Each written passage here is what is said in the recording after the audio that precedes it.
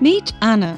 She's a researcher from the Czech Republic, working on a digital aviation project financed by Horizon Europe, the new European programme for research and innovation. Thanks to Anna's work, 3 main airports in Europe will soon be able to increase passenger capacity and reduce travel time. Anna's recipe for success? She works together with the European Commission on tools and methodologies to anticipate and assess the impact of new research and technology in Europe could have on our daily lives.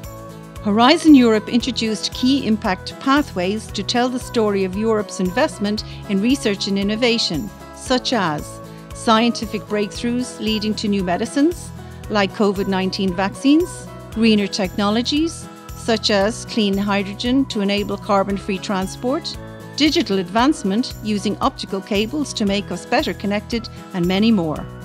Assessing the impact of investments into the future is indeed challenging. It takes a long time for scientific projects to translate into actual products or services. Complicated experiments can last for days, months, or even years.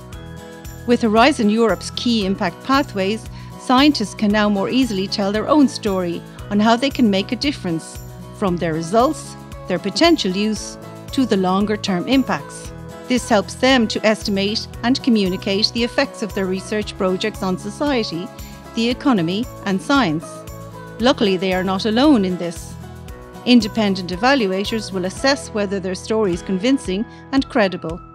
By paving the way to impact of our research and innovation investments, we want to help our beneficiaries to disseminate and exploit their results and eventually contribute to a better future for all.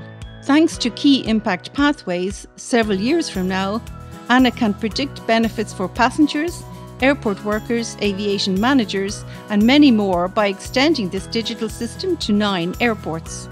This shows how European projects like Anna's can make a difference for our society and economy. Go to the Horizon Europe website to learn more about key impact pathways.